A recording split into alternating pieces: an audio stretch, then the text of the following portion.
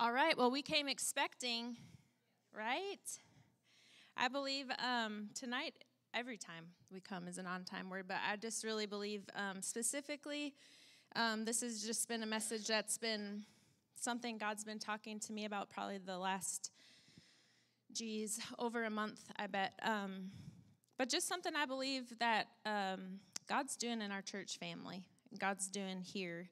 And how many of you were here for Brother Joseph Morris for the services? Wasn't that a blessing? And I just believe he spoke some stuff that just further confirmed what God was doing and speaking into Pastor Nate and I's heart, and I believe into your heart, because if you're called to this body, then how many of you know it's an on-time word for all of us? Amen. And how many of you know God's called us together, so we're going together, right? So tonight, the title of the message is It's Time. And this is a word and a phrase that really, the last, probably about 2 years, the Lord just frequently brought this up in my heart, Pastor Nate's heart as well. Just keep on hearing that phrase, it's time. And how many of you know, just like Brother Joe when he was here, and we're seeing now more than ever, it is time, right? It's time for the church to be active. It's time for the church to be doing what we're called to do. Jesus is coming back soon. Soon, soon, soon. So are you all pulling with me tonight? We're going to go together. Got your Bibles? Got your notebooks? Expectant hearts, right? Okay, so this is a phrase that just the Lord has been just speaking to me, and just not settling. Not settling. And I think I shared this last week, but just what's caused us to stop or to start thinking small? And I just feel like the Lord's just been saying, stop thinking small. You know, it goes with really what Mona shared at the close of worship there, where how religion has taught us not to really believe God's good, not to believe that we can ask for good things, not to believe that, you know, you can ask and God wants to give it to you. Really, religion has taught us to just stay small. Just stay limited, stay small. That phrase that it's just good enough. You know, my marriage is good enough, life's good enough, my job is good enough, my house is good enough, my whatever. Stuff's just good enough to keep us what? Settled, small, stay where we're at. But how many of you know, what does the word tell us? That Jesus is building his church. Sounds like there's more to do.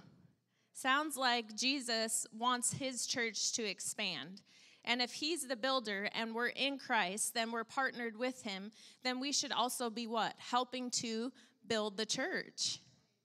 And if the church isn't representing the goodness of God, if the church isn't expanding and growing, how many of you know how are we gonna reach more people for him? So we're called to more. And so I just feel like just that expanding, God's just expanding right now. So these verses have just been highlighted verses to me that I've frequently gone to. Ephesians 3, you may not have these because I just pulled these up, but Ephesians 3:20 through 21 says, "Now to him who's able to do exceedingly, abundantly, above all that we ask or think, according to the power that works in us, to him be glory in the church by Christ Jesus, to all generations, forever and ever." So what do we see? This is to all generations. Sounds expansive. Sounds like God's not wanting to just settle with one generation. Sounds like your children, your grandchildren, your great-grandchildren. We're a product of the gospel expanding and continuing to go, right? But I love this. To him who's able to do exceedingly abundantly above all we ask or think. What does this mean? God's not just like, here's this, and it just is enough. He's like, here's this, but it's more. Like, God's always bigger. God's always about overflow. He's not up in heaven with, like, rationing. Like, here, Jamie, here's enough for your family, and, that'll get you by for a little bit. And here, Chris and Jenna, here's enough for your family. And stretching the bank a little bit. How many of you know he's expansive? He has more than enough. The enemy wants to convince us, the world wants to convince us to keep us small, to keep us thinking we can't have enough, that it's greedy to ask for more. But do you know it pleases God to bless you where you're not barely getting by in life? And I'm not just talking about finances. I'm talking about every area of life where the enemy wants to keep us settled, wants to say, we've got this far. We're good where we're at. Where God's saying, what was this song just saying? Bring us deeper. He's calling us deeper. He's always calling us further and deeper. Never to settle, never to just stay where we're at. So I just love that verse. To him who's able to do exceedingly abundantly. So what you're believing the Lord for, what he's asked you to ask him for, exceedingly abundantly above that. And not according to your hand. Because guess what? My hand is limited. My mind is limited. But aren't you thankful it's not according to our hand, to our power, to our strength. It's according to the power that's at work in you. That's how he can get glory. Because you know what? There's anything God asks you to do will stretch you. So if God asks you to do something, it's like, oh yeah, I got that. Better check again. Because he's asking you to do something you don't have in yourself the ability to do or to accomplish. Why? Because then you would get glory. But when we step out and we know this is like, oh, God, he shows you something. Like I have a word that he gave me years ago. Woke me up in the middle of the night. I've probably only told a handful of people and Pastor Nate. And you know what? It is like to my mind. Like actually when he asked me the question, when he woke me up in the middle of the night, it took me a couple of minutes just to respond back to the question that he asked. Because I was trying to reason it here. But you know what? It's way out there, meaning I look and I'm like, there ain't no way Evan Schlegel can do that. No way. But you know what? Exceedingly abundantly, above anything I could dare ask, according to the power that works in me by him. Right? So we have to, but here's what we have to do. When the Lord drops those seeds of greatness, those seeds of bigness, those seeds of super abundantly, what's our job to do? Receive those words and by faith say, yes. Yes, I can. Yes, I will. I can do all God's called me to do. Right? Okay. So Ephesians 3:20 through 21, and then this one, Isaiah 54:2 through 3. Enlarge the place of your tent, and let them stretch out the curtains of your dwellings. Do not spare. Lengthen your cords and strengthen your stakes. For you shall expand to the right and to the left, and your descendants will inherit the nations and make the desolate cities inhabited. I love, love, love, love, love this passage. Because what is it speaking of? Growth and expansion. Don't just stay there. He's saying don't hold back. Don't stay where you're at. Because guess what? There's desolate cities to inhabit. We're called to do what? Occupy. Occupy till he comes. So guess what? There's more people to reach. There's more finances to inherit, all for the glory of God to build his kingdom. Because how many of you know to preach the gospel takes funds?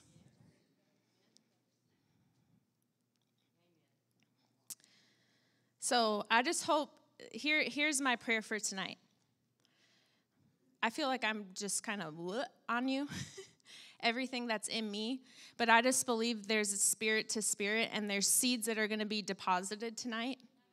That, and some of you, actually, Jenna, it was crazy. I was watching the Marty Blackwelder service. You were sitting right over there, and you were little Jenna. You were so young. It was like 2011. But I was looking, I was like, you know what? But seeds that have been deposited, dreams, visions, things that you may have seen years ago. This is what the Lord's been talking to us about. Dreams, visions, things that at once I could say I owned. I was holding on to that. But you know what? Time happens. Life happens. Discouragement happens. Stuff happens. And you know what? We can begin to drift away from the things that we once saw as a real picture from God. Taking real advancement toward that vision, toward those things, believing him big. I told Pastor Nate the other day, I was like, not that we aren't believing him big, but I'm like, remember like in our young years where it was like you felt like you could just scale give me my mountain, right? Gonna charge, you're gonna take it. But what happens? The enemy wants to start dumbing you down, saying that's too big, that's too far gone. He didn't really mean that. He doesn't really want you to have that. He didn't really call you to do that. To do what? Get you to back off of the very territory, the very place that God told you to inhabit. So we're going to enlarge. So that's what I believe. I've just been asking the Lord, and I just picture it, I just see my heart, I want to enlarge so much where he can just keep dumping stuff in there. And it just keeps, getting bigger. No limits. No limits. We're not a limited church. We're not limited. We say that almost every Sunday during the offering. We're not limited. Why? To serve our generation. You're here to serve your generation. What did it say? David faithfully served his generation. That should be said of each one of us, that we faithfully served our generation and did all the will of God. Amen? Okay, so I'm going to share from that service where baby Jenna was at. But I'm going to share just some things that Brother Marty said that I feel like, how many of you know God's words to us never expire?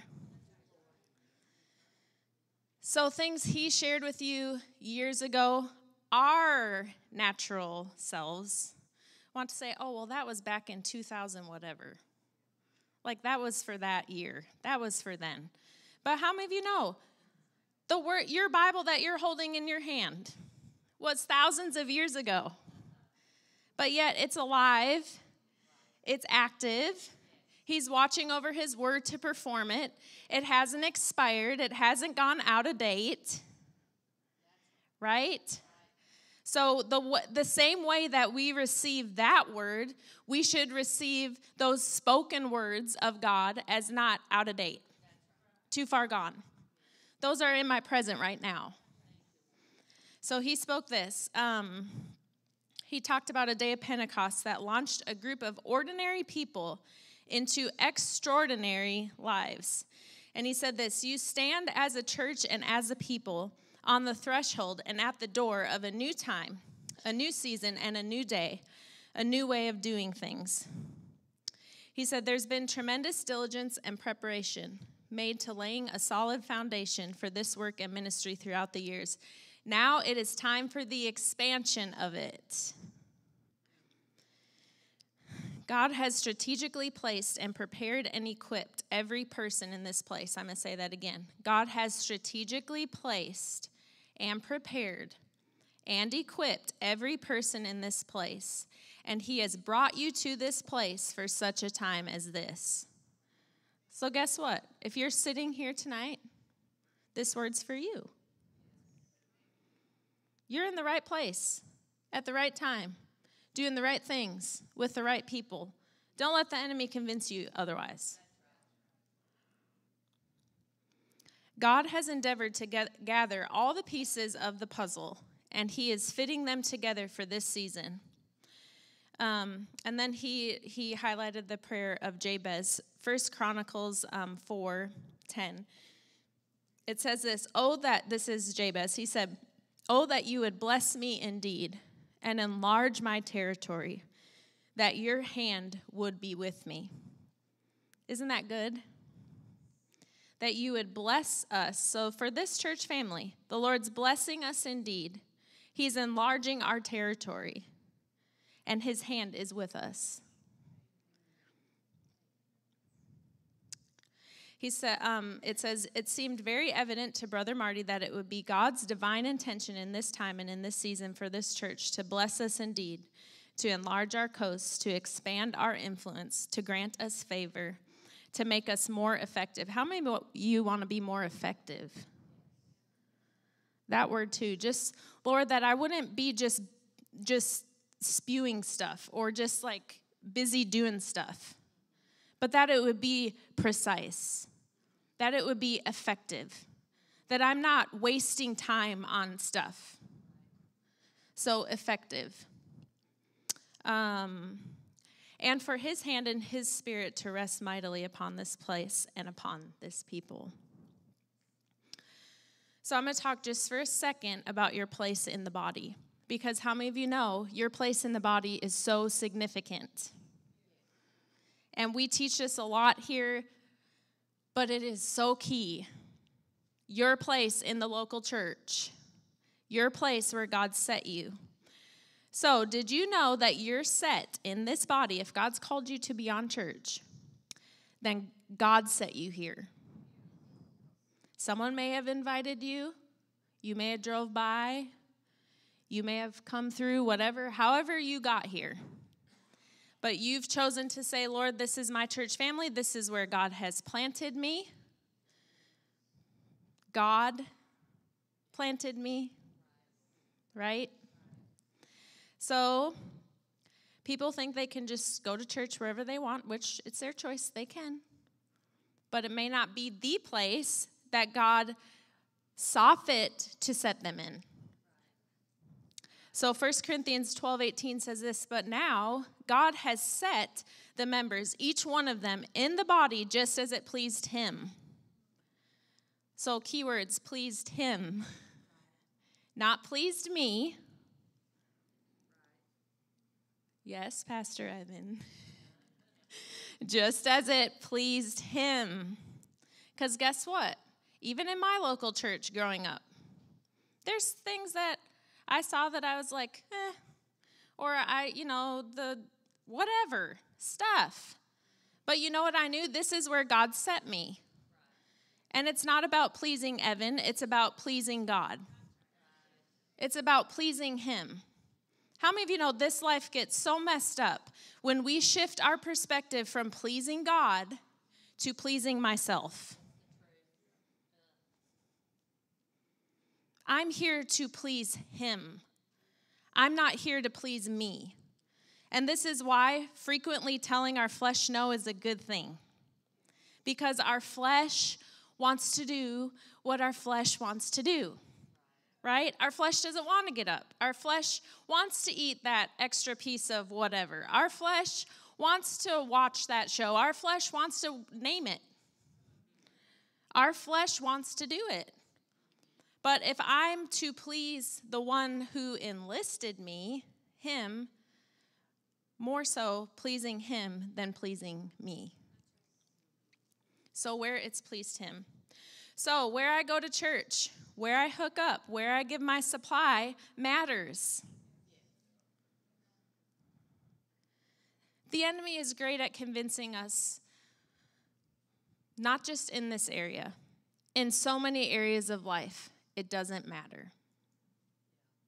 It's not that big of a deal. But how many of you know small things are a big deal to God? Little things, motives of your heart are a big deal. So it's not a matter of personal choice. It's a matter of obedience and responsiveness to the leading of the Spirit for where God has planted you. So don't leave your place. And I'm not just saying this because Pastor Evan's just trying to keep you at Beyond Church.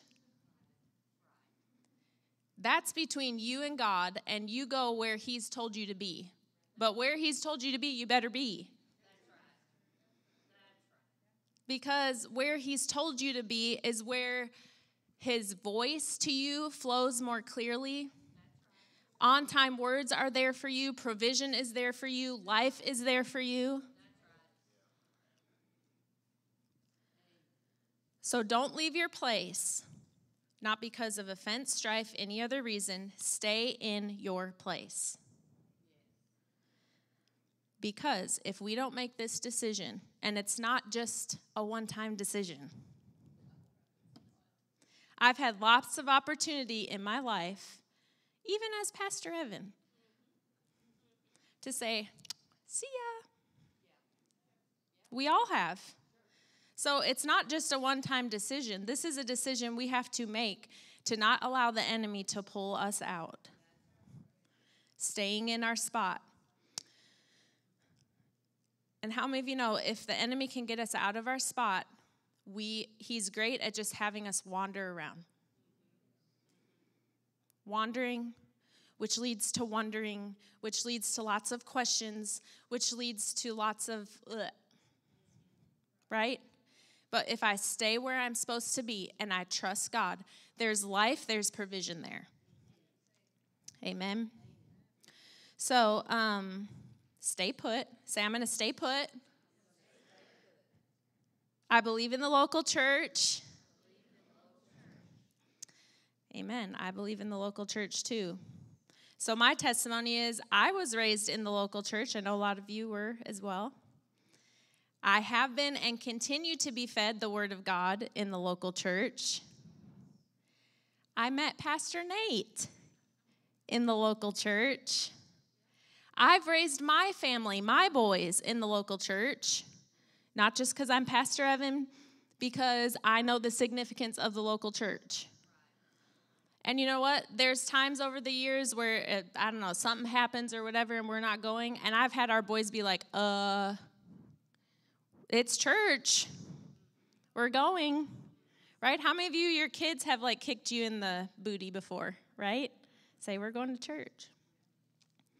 My life is in the local church. I have family. I have ministry friends. I have friends outside of Beyond Church, but I'm telling you, my life is in the local church. My heart is in the local church. This should be your testimony. So people ask Brother Hagin this, and this is where Pastor Nate and I went to Bible school, one of our spiritual fathers, and they asked him, Brother Hagin, what's God doing today? He said, the same things he was always doing and has always done. He is building strong local churches that teach the word of God and flow with the Holy Spirit. Amen. So let's look at Acts 8, 4 through 8. And we're building here tonight, okay? We're building. So we're going to look at Philip. How many of you are familiar with Philip in the Bible? Philip was an evangelist, so we're going to look at him. But Philip, let's just look at if Philip had not been faithful in the local church. This is awesome. So Acts 8, 4 through 8. It says, therefore, those who were scattered went everywhere preaching the word. Then Philip went down to the city of Samaria and preached Christ to them. And the multitudes with one accord heeded the things spoken by Philip, hearing and seeing the miracles which he did. For unclean spirits, crying with a loud voice, came out of many who were possessed, and many who were paralyzed and lame were healed, and there was great joy in that city. So what do we see? Philip the evangelist was doing awesome things for the Lord, wasn't he? But let's back up to Acts 6. And Acts 6, if you look there, it talks about how there was some ick going on in the church of Jerusalem because there was people not being fed appropriately or what they thought was. So Philip was one of the original 7 in the local church of Jerusalem, chosen by the apostles to wait on tables and serve food in the ministry of helps. So what if Philip had not been faithful in his spot? What if he had decided to be a part of the problem instead of the answer? So people were disgruntled because they felt that people were being ignored. So what did they do? The apostles chose people to go wait on the table so they could stay to pray and study the word. And then they chose ministry of helps, which is what our serve team is.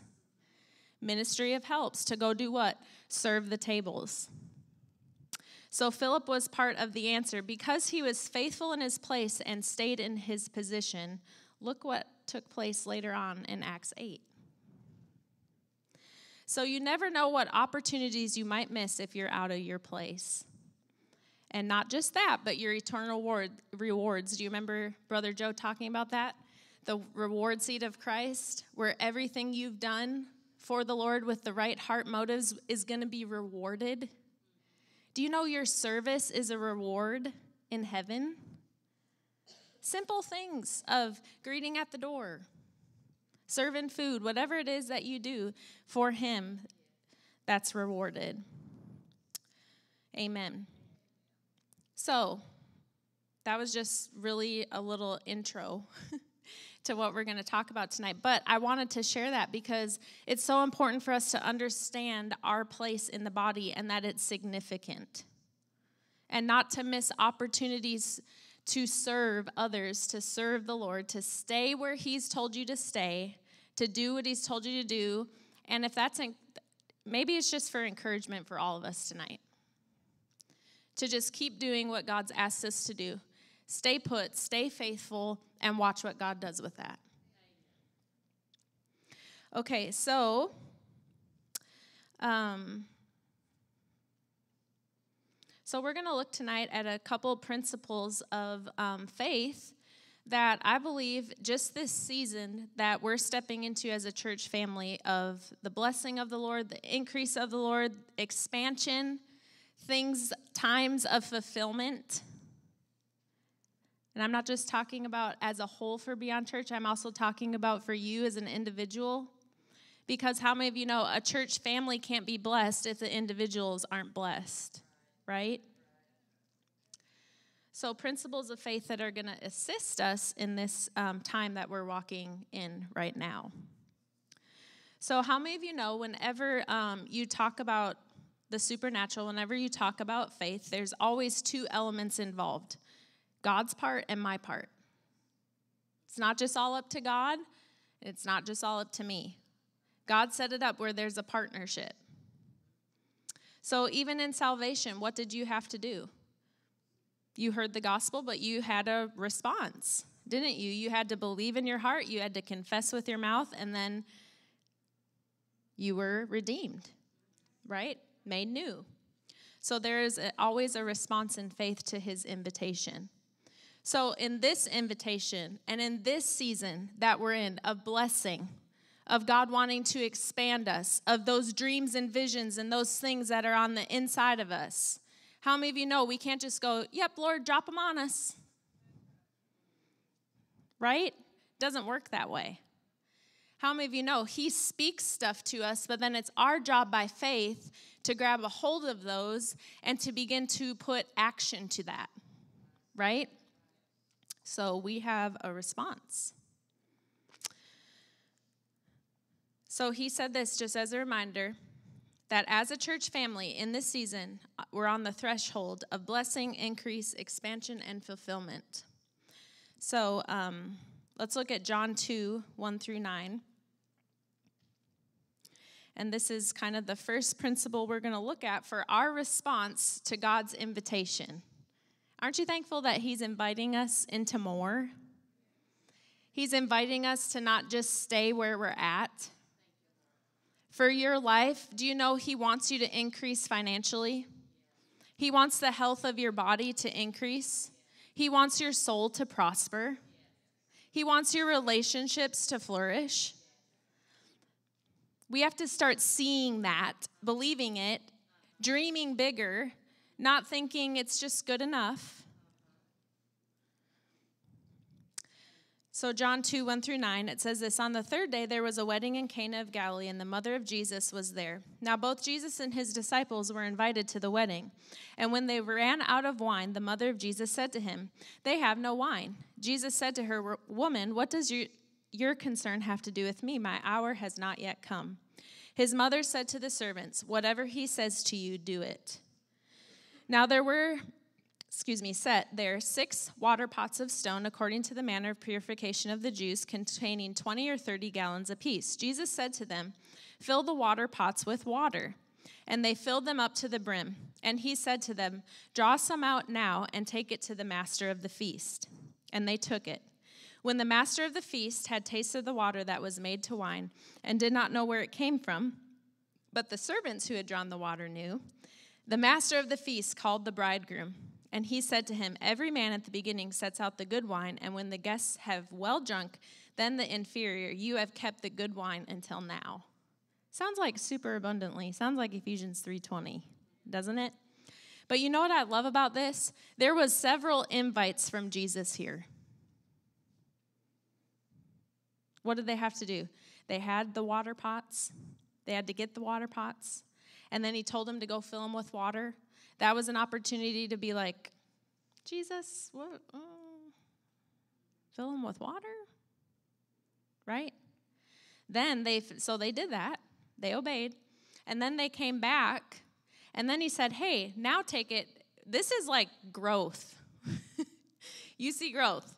So first he tells them just to take the step to go get the water, fill the pots. Now he's telling them, go take those pots to the master. In other words, like the head honcho. The head dog of the wedding. Guess what they did? They did it. And guess what they witnessed? They witnessed the miracle. They could have had the opportunity, number 1, to not be there. Not even to be at the wedding. Number 2, they could have had the opportunity to think Jesus fell off of his rocker. Jesus had never performed a miracle. It's not like they had reference for, oh yeah, this is the guy that does all the miracles. They had no anything to step out on of previous miracles, because this is Jesus' very first one. So they couldn't even lean on that. They just had to lean on his word to them to say, go do this. And then what happened? They were not only a witness to the miracle, they were a part of the miracle. Jesus didn't go fill the pots with water. Jesus didn't go deliver the pots to the master. They did that. He just instructed them with his word. They did it. He performed it. So here's the first principle. Whatever he says to us, we do it. Say that. Whatever he says to me, I do it. And I'm going to add this. Right away. All the way. We would tell our boys this. And with a happy heart. That's obedience. Obedience isn't 2 years later. When I get around to it. Oh, Lord, you want me to bow down and worship? Whatever he says to you, do it. Guys, we have to adopt this as a principle. Because what do we see? The miracles that took place in the Bible were all because people took God at his word and did something with it. Right? So whatever he says to us, we do it. Brother Marty said this, even if it defies conventional wisdom or logic or your own personal preference, even if it's outside of my comfort zone,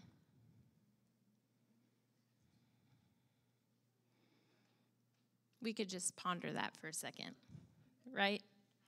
Guess what? The stuff God calls you to do is going to be outside of your comfort zone. Yes, it will be. What God asks you to do. If you want to stay comfortable, you can stay comfortable, but don't plan on being a part of miracles. Just be comfortable and stay where you're at. And you know what? God will love you. He does love you. But that doesn't negate the fact that he's calling you into more. And more requires you to be stretched. More requires you to grow. More requires you to get outside of your box.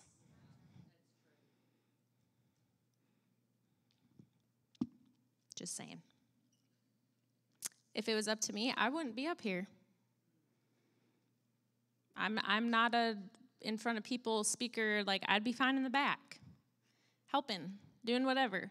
But you know what? God said otherwise. But you know what I had to say to it? Yes. So I'm just saying, I just feel like there's too much of the church, our church even, where we've been dumbed down into confined boxes of this is what I do. This is my personality. This is who I am. I'm just this. And God's like wanting to break you out, stretch you.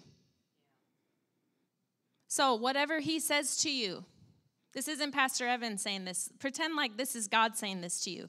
Whatever I say to you, please do it. Please do it. Because your comfortableness isn't worth someone else's destiny. People are waiting, crying out for help, for answers. And you have it. But when we're so concerned about what people think, staying in my little box, not ever wanting to believe big, not ever wanting to step out, not ever wanting to do anything, and we just stay here, people suffer for it.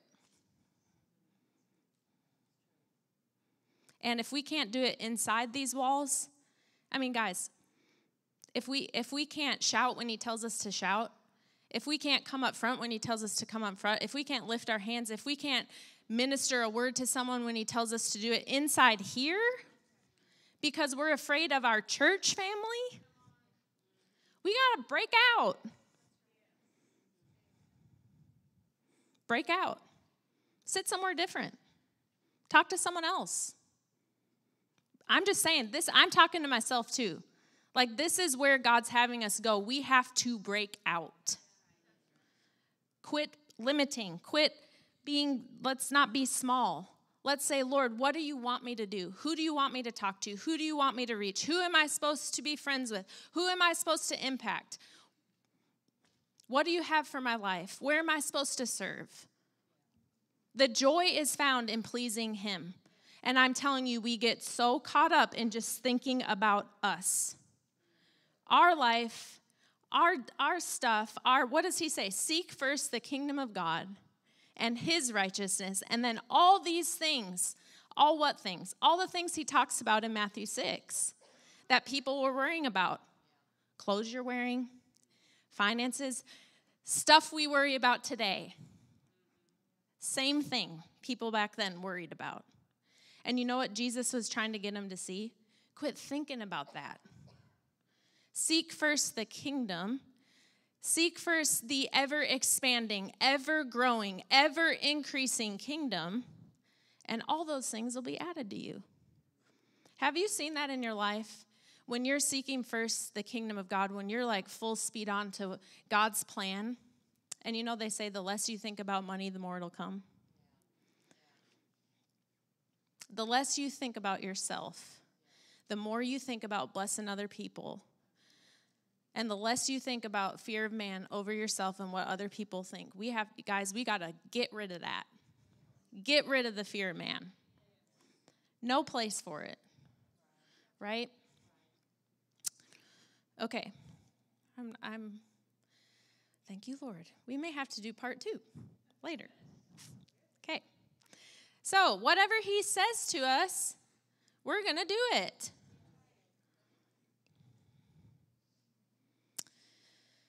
Okay. So, let me see. So, because these people were willing to obey the command of the Lord, even though it seemed crazy and impossible and a lack of wisdom in the natural, right? Like, let's put ourselves back then. Going and filling up water pots. Seemed a little crazy, but their obedience brought into the natural the supernatural provision of God. And I'm just saying, the enemy keeps us wrapped up here. Wrapped up here. And when we're wrapped up here, instead of just being quick to obey, quick to respond, quick to what he asks us to do, I'm telling you, stuff follows that. In little things of obedience that he asks us to do. And here's the awesome thing. Inside these walls is to do what? To equip us, to build us up. Pastor Nate says this, if I only feed my dog, but I don't train my dog, what kind of dog do I have? Disobedient, lazy, right? Wild, Twyla said, right? So there's something about feeding, but there's also something about training. So in the local church, you are to get fed, but you're to get trained, which means what? Like training, like building our muscles, growing. So if we're just coming and sitting and not putting action ever to anything the Lord tells us to do, we are not growing and expanding. He wants us to grow and expand, and it takes obedience. It takes stepping out when he asks you to step out right away. In the small things, it's God, like we think, I've seen this before, wanting to, go pray for someone and you see them in a wheelchair, or seeing someone with maybe out a limb and it's like, oh, I just want to see him healed, right? And we know God tells us lay hands on the sick and see him recovered. But if we don't practice small, little things of obedience, little things in services, but yet we want the manifest, heavy presence of God, miracles in our service, but we can't even do little things because we're afraid or because we don't see it as significant, because it's just lifting my hand. It's just doing that. It's just, they could have thought it's just filling up pots with water and missed a miracle. You know I love you. This is training for all of us. This is all of us. I'm not saying anything that Pastor Nate and I aren't having conversations at home. Like, we got to break out and do what God's called us to do. No fear, no intimidation, quick to obey. And that trickles down to your children. When you're quick to obey, watch. Watch what happens. Watch your marriage, watch your kids, watch your family. When the Lord instructs you to start doing stuff and you just start doing it, watch everything fall into line. Some of you, the answers you've been seeking is just because you've had delayed obedience. Your answer is just in that step of obedience, and you will see the fruit of that. That wasn't in my notes, that was by the Lord. So for real, some of you have been seeking the Lord, have been frustrated at lack of answers, and it's simply because you haven't done what he's asked you to do. Could be fear of man, could be feel inadequate, feel like I can't do that, I don't have the right personality, you don't know me, you don't know my past, whatever it is. But the Lord's saying, just obey. And there's a miracle on the other side, right? Okay, so their obedience brought into the natural this supernatural provision of God. So whatever he says to us, we do it. Even if it's outside my comfort zone, say that. Whatever he tells me to do, wherever he tells me to go, I'll do it. It's human nature to want all of our ducks in a row. Some of us more than others. Some of us, we don't care if our ducks are in a row. But some of us like life like ducks in a row. But in the life of faith, we don't always have that luxury. Just saying, I just feel like sometimes God just sees our ducks in a row and he's just like, Why? Because if I'm always just robotic, never, like, just always the same, doing the same old thing all the time, like, the life of faith is fun. It's joyful. It's an adventure. Because it's always like, what next, Lord? What are we doing next? Where are we going next? Who am I reaching next? How am I growing next? How am I stretching next?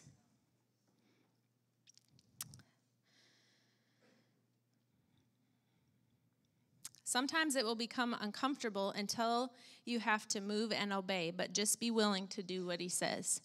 You know what I've found in my life? Every time I've said yes to the Lord, when he's growing me or stretching me in something and he asks me to do something. For example, go talk to that person. Say this to that person. Here's the conversation. Lord, I don't even know what to say. I don't know enough scripture. I don't even know where that's at. I haven't been reading my Bible really good this week. Whatever he says to you, do it. We've gotten so used to the enemy talking us out. And you know how he talks you out? He points you to you. He points you to you and gets you wrapped up in you. But whatever he says to you, you do it. So guess what this looks like? He tells me to go talk to someone. That's what's in my mind, right? I've done this before, legitimately. They're like over here, and I'm just like, okay. And you know what I do? I just make myself go do it. Like, we're doing this. Like, I'm jumping off. And the whole time I'm walking over there, I've had people come up to the front that ask for prayer. And it's like, okay, Lord, what are you? The whole time I'm going, Lord, what do you say? He'll give me one word. One word. And you know what I do? I jump off with one word. Sometimes I'll walk over. I don't even know what I'm going to say. But I know as soon as I open my mouth, he's going to fill it. He won't fill it when Evan's over here.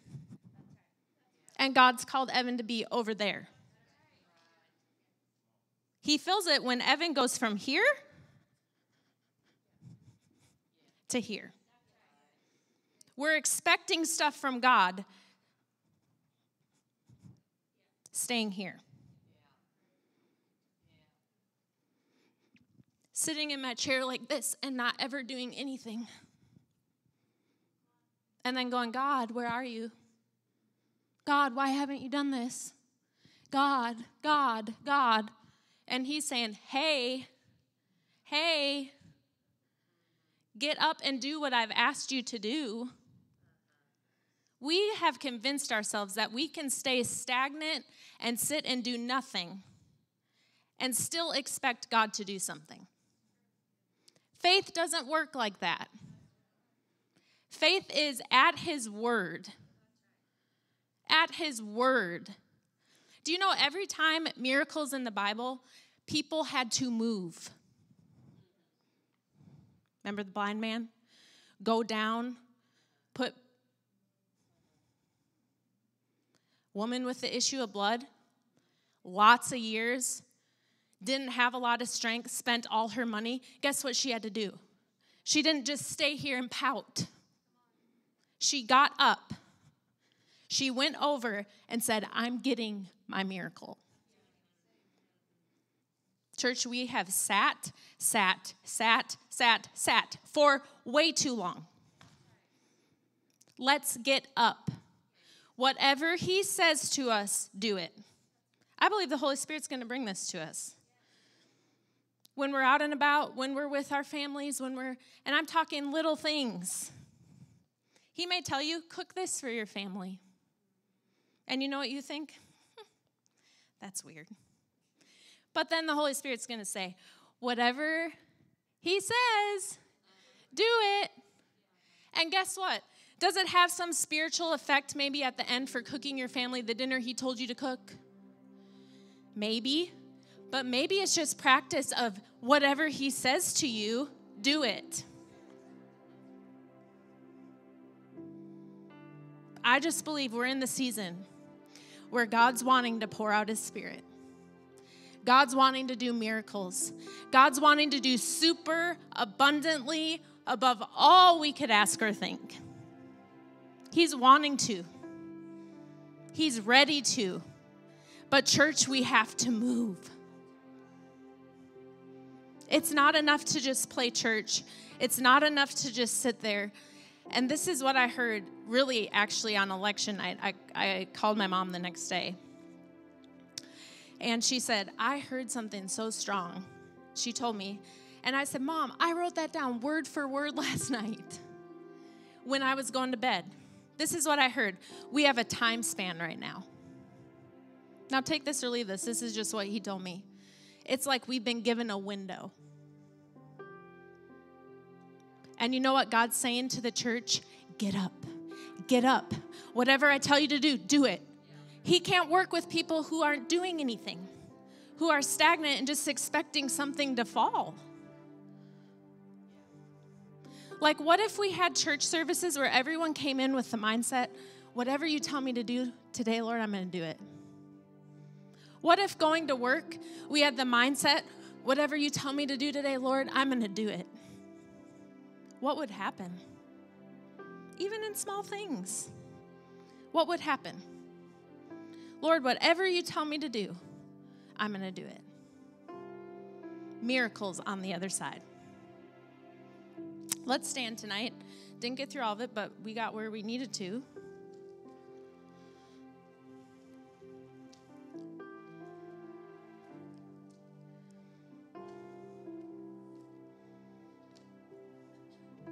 So I'm going to read, actually. This was a word that Brother Joseph Morris had. If you weren't here, go listen to the services again, start to finish. Sunday morning and Sunday night, because if you missed either one, you're missing 50%. Okay? Yes, we can do that? Well, okay. If we say yes,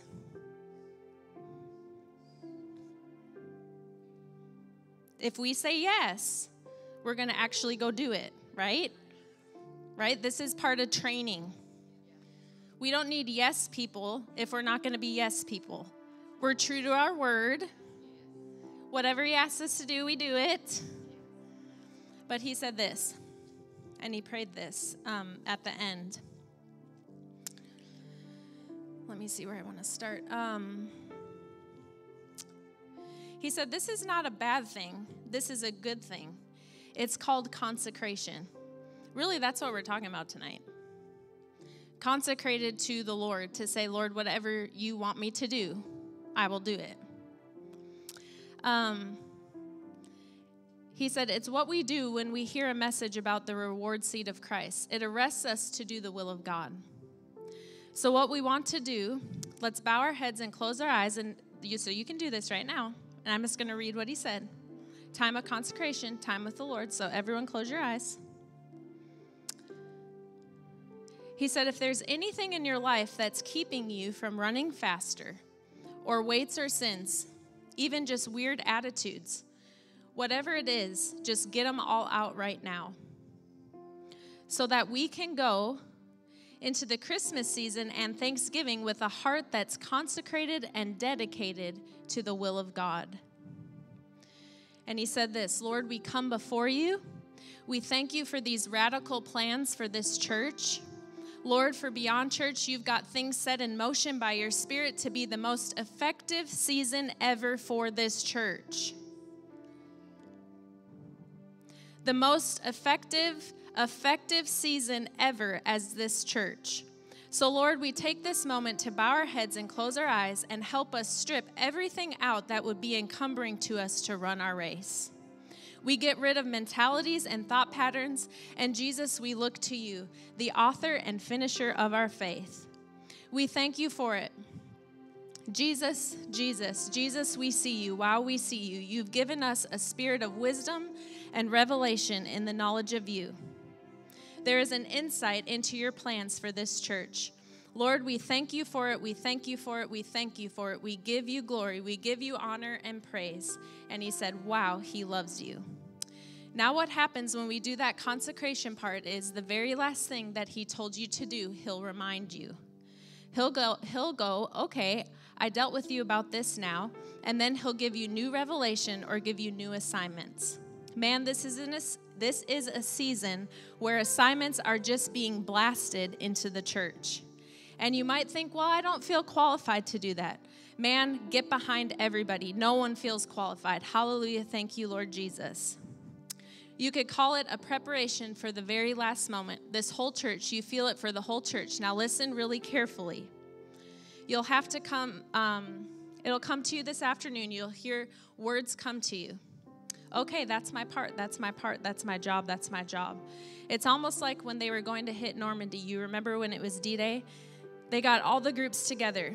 You got Air Force, infantry, and what happened in one day, there was a thought pattern basically that stopped World War II. So they got all ready for that one beach at Normandy. So everybody's in position.